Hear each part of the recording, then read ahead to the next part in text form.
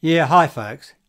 Yes, it's quite clear Ardern and her media are keeping COVID-19 political, and it doesn't have to be. For me, it's quite simple. You either take a risk with the vaccine or you don't. Either way, we've got to stop with this lockdown BS and start living with this virus, as no lockdowns can counter this Delta variant. And as for masks, they're not needed outside. So why do they force people in New South Wales who are not exercising to wear them? And what is it with this woke media and their virtue signalling mask-wearing photo ops? Mostly outside and mostly alone.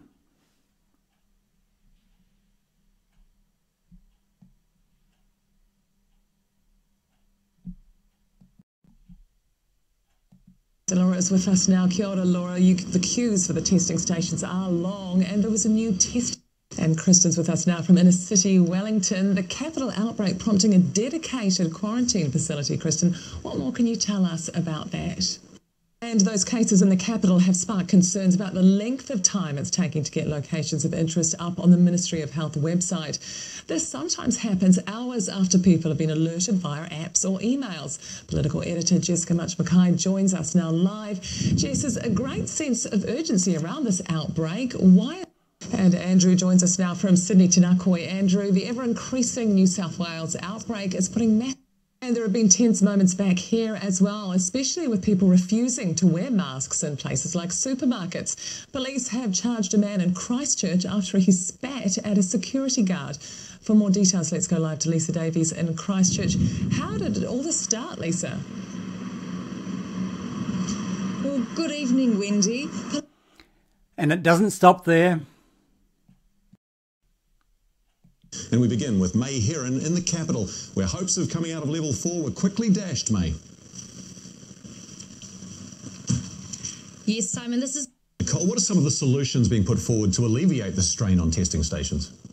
Well, Simon, Dr. Ashley Bloomfield did... Political reporter Mikey Sherman is with us live from Parliament now. And Mikey, the country hunkering down in lockdown until at least Tuesday, but is the writing already on the wall for Auckland to stay in level 4 a lot longer? What exactly was revealed at the press conference? Delta outbreak has forced the closure of several Auckland supermarkets. Simon Mersep's at the one most seriously affected, Birkenhead Countdown on the North Shore. What's led to these stores closing, Simon? Well, Simon, obviously supermarkets are amongst those...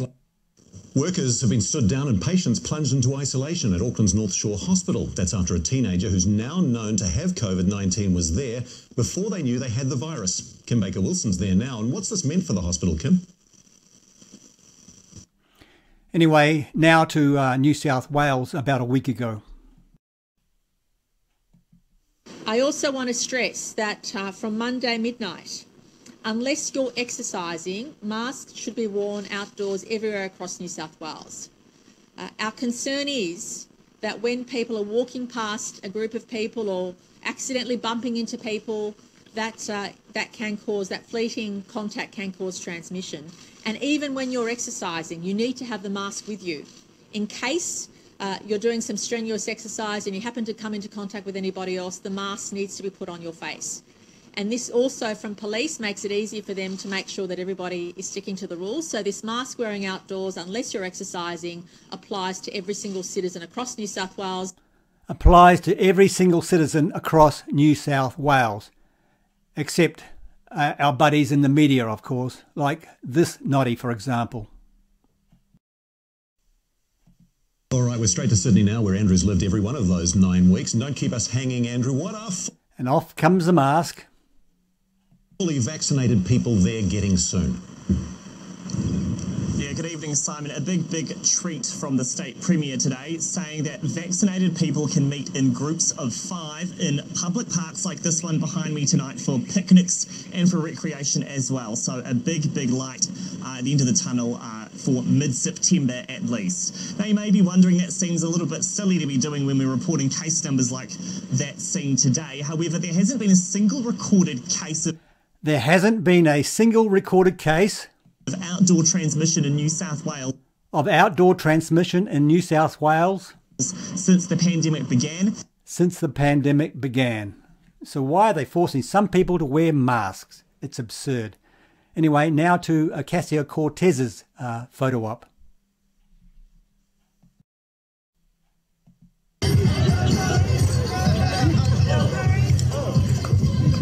Here she is out there dancing with no mask on.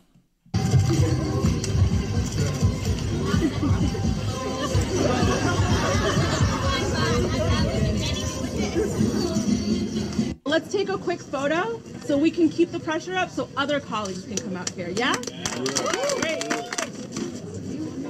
Is this your New York crew? Here she is in the middle of a crowd with no mask on. This is everybody, all right? Oh, Corey had to run to a hit. She's Now she puts a mask on, ready for the photo.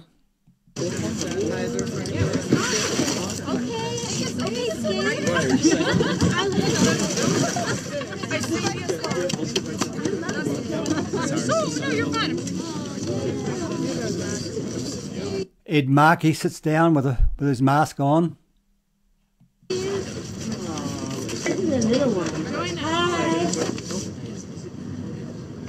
Housing is a human right on 3. 1, 2, 3. Housing is a human right. The photo is finished. Thanks, guys. Everybody say whiskey. Whiskey. And the masks come off.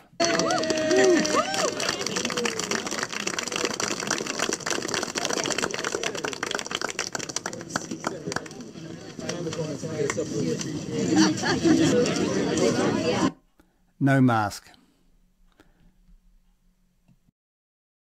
Anyway, now to the two white all whites. Well, back here, Kiwi football legend Winton Rufer has labelled discussions around a possible name change for the All Whites as pathetic.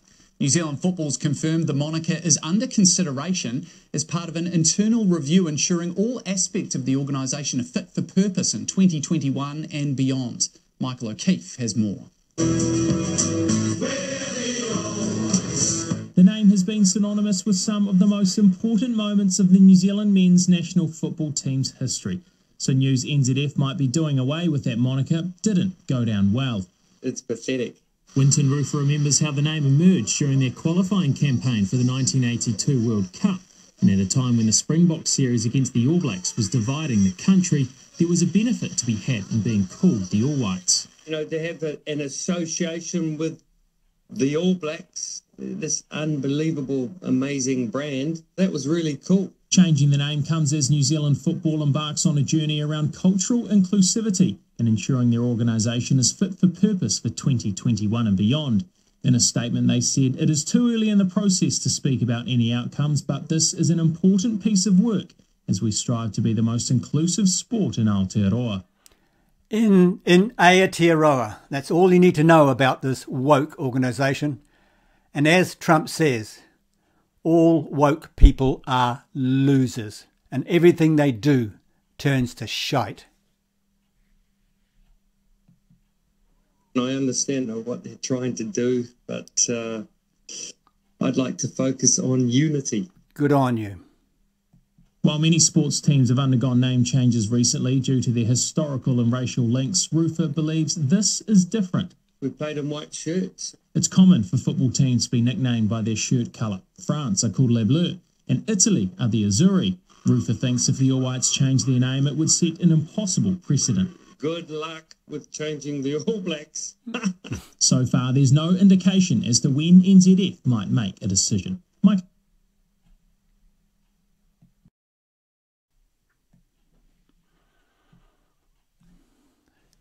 Yeah, now folks, it appears the All Whites are going in the same woke direction as the Wallabies, which was started under Raelene Castle's tenure at Rugby Australia.